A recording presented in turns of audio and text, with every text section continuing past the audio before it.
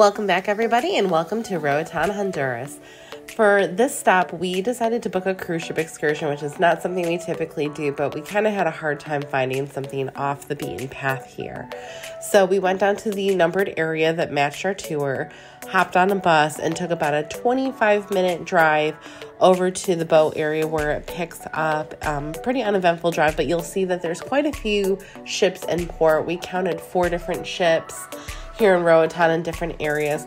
Once you got to the marina, you hopped on the boat to go over to Big French Key.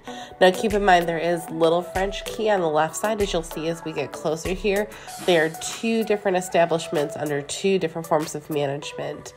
I know some people that have done Little French Key that loved it, but Big French Key is actually cheaper.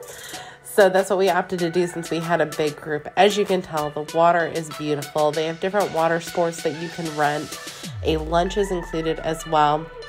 And they do give you a color-coded bracelet. So when you look at the board, you see what time your boat back is to the mainland. There's little shops and little massage suites throughout here. They have a variety of activities. There's restrooms so you can change your clothes as well.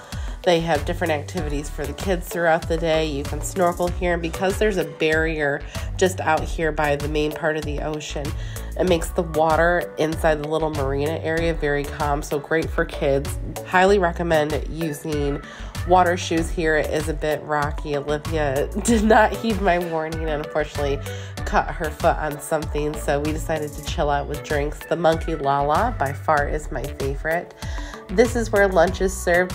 This is the lunch buffet that is included. It's very good, but if this is not your style of cuisine, they do have other things that you can order, as you saw on the menu earlier.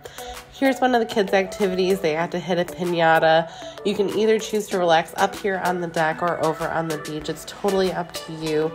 Overall, it was a really good experience. I felt like Roatan was a little limited, but check out this tour the next time you are in Roatan. Let me know if you have any questions down below.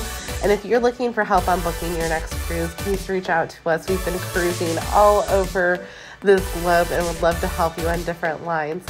When you get back to the pier area, you get to go through all the gift shops, then hop back on board. Don't forget to like and subscribe, and we will see you next time.